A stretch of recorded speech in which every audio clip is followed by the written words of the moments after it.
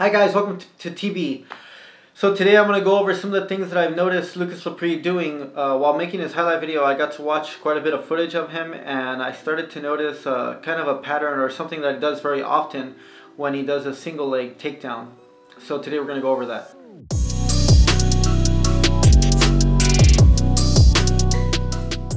So Lucas Lepri uses his single leg X guard, his modified single leg X guard, to stand up into a single leg. And he'll usually have his left hand around the single leg, and his right hand will be used to grip the knee. As you can see, he's sitting up, he's standing up into a single leg, and then his left hand is going to be around the single leg, and his right hand is going to grip the knee. And at this point, he'll push into his opponent can't step back, so that's how the takedown will work. And sometimes, instead of using his right hand to grab the knee, he'll use his own foot. Another variation that Lucas Lepri uses is, instead of using his right hand to grab the knee, he'll use his right hand to grab his opponent's collar. So in this case, he's going to reach over and grab his opponent's lapel, basically, or his collar, and use that as a grip to take him down.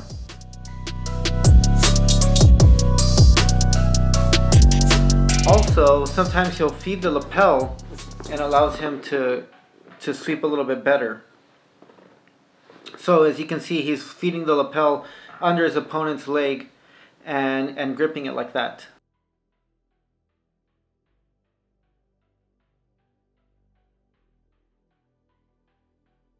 So in this case, he feeds the lapel under his opponent's right leg and uses that grip to stand up into a single leg.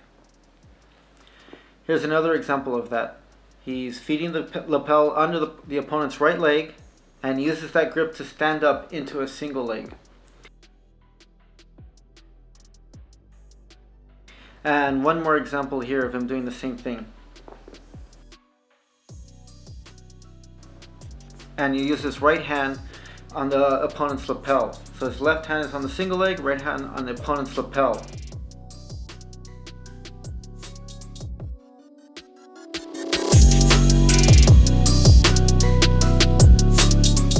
Sometimes, instead of feeding the lapel during the single leg X guard, he actually goes for a single leg first, then he gets the lapel grip.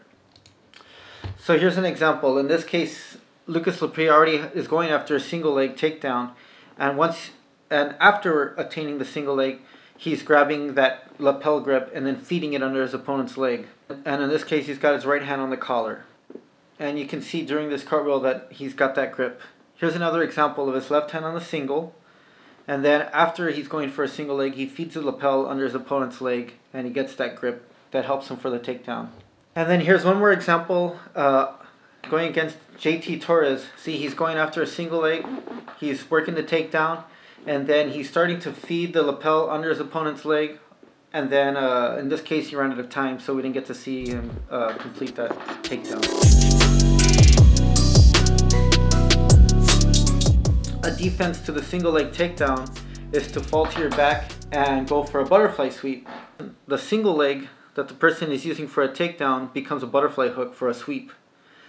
So Lucas avoids this by performing a cartwheel instead. So here you can see Lucas Lepri avoiding that sweep, that butterfly sweep, by using a cartwheel. And here's him doing it again. So thankfully there's different cases where he does this, where he avoids that type of butterfly sweep by using a cartwheel. Alright guys, that pretty much does it for this video. I hope that was motivating to you or inspired you to try something different.